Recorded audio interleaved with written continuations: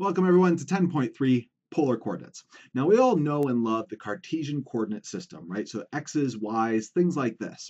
But it turns out there's other coordinate systems out there. So mainly we're going to be dealing with the polar coordinate system in this video. So I'm going to be telling you what are polar coordinates. We need to understand this.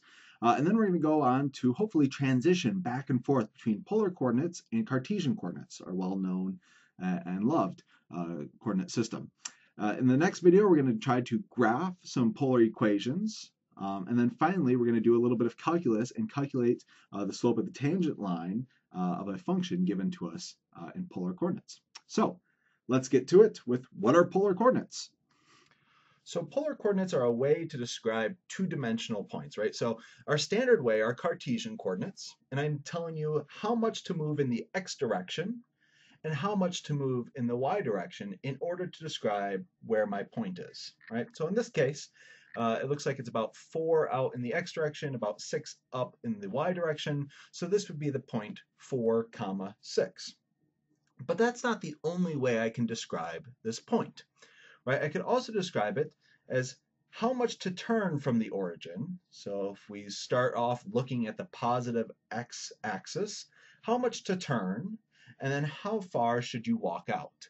So this is going to be our nice theta value.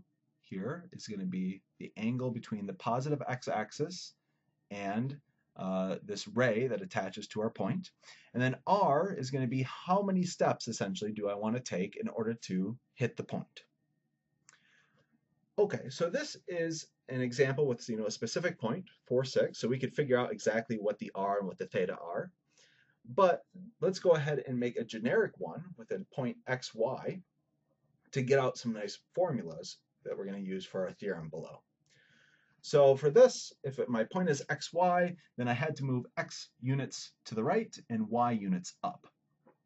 I have a theta and an r, which I don't exactly know what the values are, but I know some equations that kind of relate these things. So maybe the first equation that I want to bring up is, hey, this is a right triangle. So therefore, we can use Pythagorean theorem to say that x squared plus y squared has to equal r squared. Another thing that we have about right triangles is we know a definition about sines and cosines. So for instance, we know that sine of theta is equal to opposite over hypotenuse, so that's y over r. Now quite often you see this written as y is equal to r sine theta. Also, the formula for cosine says it's supposed to be adjacent over hypotenuse, aka x over r. And if we rearrange this, we can see that x is equal to r cosine theta. And then the final formula you sometimes see is for tangent. So tangent of theta is y over x, opposite over adjacent. So these are 4 important formulas that we need in order to transform back and forth between polar and Cartesian coordinates. But let's first of all get a handle on just plotting polar coordinates. So here I have a theta r value. So theta is 7 pi over 6 and r equals 2. So first, theta is 7 pi over 6. So looking at my graph here, I need to find my 7 pi over 6. It's a little past our pi right here. So this is our nice line. This is what I'm along, and I need to be 2 out in the positive direction, which is towards 7 pi over 6. So there's our first point that corresponds to our answer in A. For B, notice our theta value is negative pi over 3. Now I don't have a negative pi over 3 on my coordinate system. We need to remember that while going pi over 3 talks about going in a counterclockwise direction, as we know from our good old trig classes. So going negative pi over 3 should be in the clockwise direction. So here is this ray that we're along, or this line that we're along. And in this case, our r value is negative 3. So that would be positive 3 in the direction of our negative pi over 3. So going negative 3 should be going backwards. So we're actually up here, headed in the direction of 2 pi over 3. So that's our answer for B. And then finally for C, right, we need to go 3 pi. Well, we have up through 2 pi essentially, and we just need to keep going. So here's 1 pi, here's 2 pi's, here's 3 pi's. So here is the line that corresponds to 3 pi, headed in the pi direction essentially, and we need to go r equals 0, so we don't move at all from the origin. So this is our answer for C.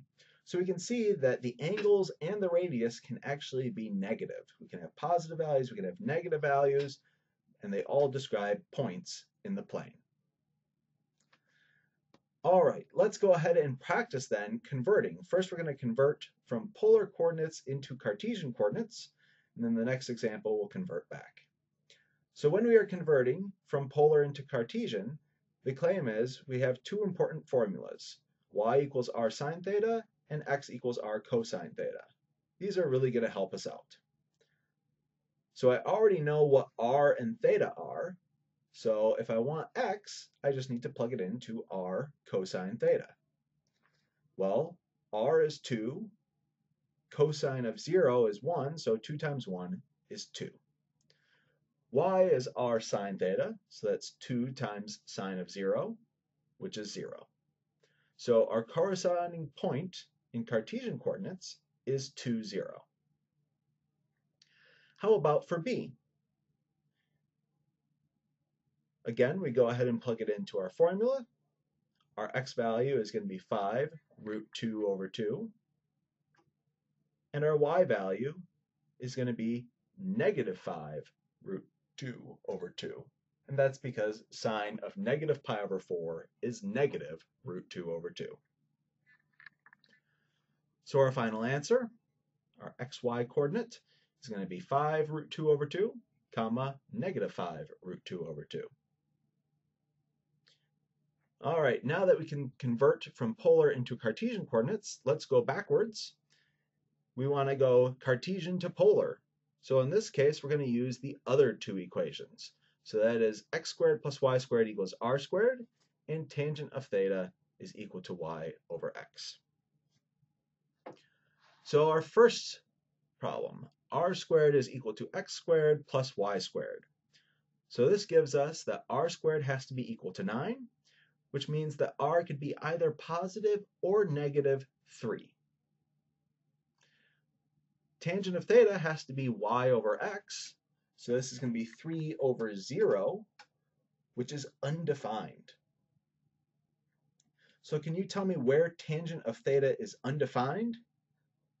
Well, this is going to be at odd multiples of pi over 2. So wherever there's a vertical asymptote for tangent. So the most common one is going to be pi over 2, but you could also have things like negative pi over 2, you could have 3 pi over 2, there's lots of values where tangent is undefined, right? So now we need to use a little bit of common sense here, right? That we have options. We have the point 0, 3, that's our xy point here, and I need to know how to describe this using polar coordinates. Well, we could rotate up pi over 2, and then in that case, we would want to go out positive 3 steps. But there are other ways to describe this point. For instance, if I had gone theta is negative pi over 2, well then, if I'm facing in the negative pi over 2 direction, I'd want to walk backwards 3 steps. Right? So let's look at this picture a little bit. If I go negative pi over 2, that's pi over 2 in the clockwise direction, I need to go backwards 3 steps. So that means my r value is going to be negative 3. But luckily, r can be either positive or negative 3. So because there are many ways to represent points in polar coordinates, there are often infinitely many correct answers, unless if you add in a few restrictions. So another one would be 3 pi over 2, comma, negative 3. Like I said, there are lots and lots of ways to represent points in the polar coordinate system.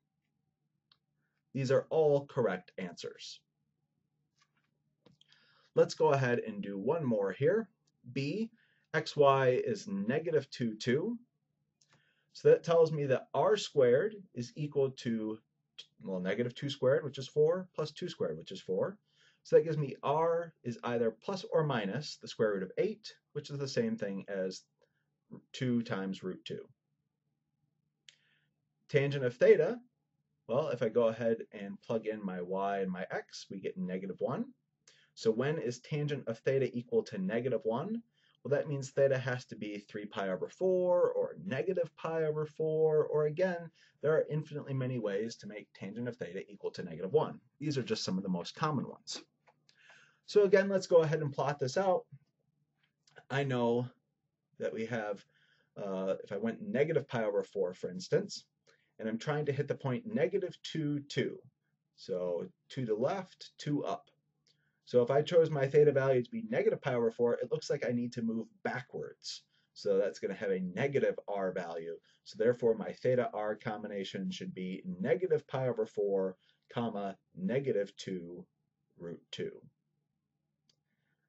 On the other hand, if I had chosen my theta to be equal to 3 pi over 4, well, then I need to be facing in that direction, the 3 pi over 4 direction, which is this way, 3 pi over 4.